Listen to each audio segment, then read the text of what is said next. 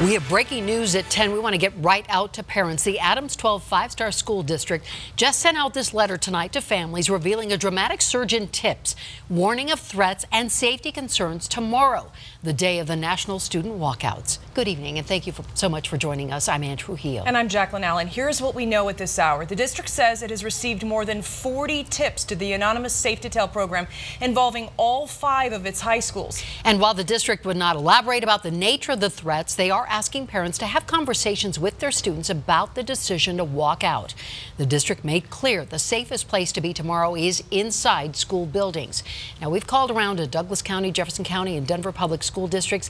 None is reporting increased threats for tomorrow. And these threats are timed with tomorrow's national call for action, with students across the country and across our state planning to walk out of class.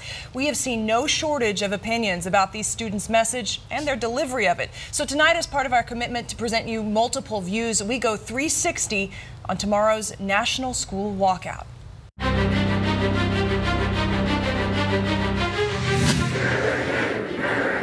Hard to believe it's been 1 month since the Florida high school shooting that claimed so many lives. But that tragedy is galvanizing young people in a way we haven't seen in a long time. We always think someone's got to do it. Well, I'm someone. Emmy Adams is a Golden High School senior helping organize Jeffco's protest tomorrow. She says it's past time for common sense gun control. I hope the message is sent that we are here, we won't be silenced, we are going to make a change, and we won't back down until that change is made.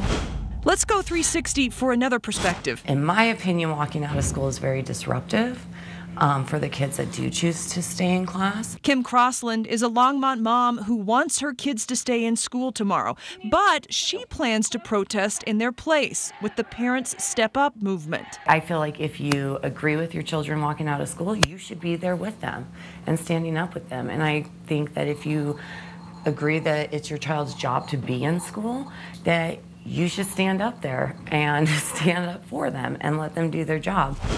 Another voice in the debate remembers these protests in 2014. East High School in Denver. Former Denver police officer John Adsett was hit by a car while trying to keep students walking in the street safe. He's since undergone 30 surgeries. My message is a call to action for safety. While he says he supports the First Amendment right to protest, he sent a letter to Douglas County schools, where his children go, asking them to take action against illegal activity, like walking in the middle of the street. I think that there should be consequences. What do you think should happen? I think that it should be no tolerance. Another view is trending. Hashtag walk up, not out, suggesting instead of walkouts, students should walk up to fellow students, get to know them. But is that enough? It might help build community, and that is a positive thing. But change comes, as we've seen in previous generations, when there is mass voice coming together to express discontent. CU Denver professor Carlos Ippolito Delgado studies youth voice and sociopolitical development. His research shows youth who become civically engaged in protests like these actually do better in school. This is a tremendous learning opportunity. And the more engaged these students become in these types of activities now, the more they'll be engaged as adults. Okay, and several school districts have put out statements today stressing safety. For example, Jeffco saying student action will be respected, but safety and order must be maintained. And this is a conversation we will be having over the next 24 hours as the walkouts take place. So we want to hear from you. People are already lighting up Facebook. You can email us at 360@thedenverchannel.com, and we will be sure to follow up tomorrow.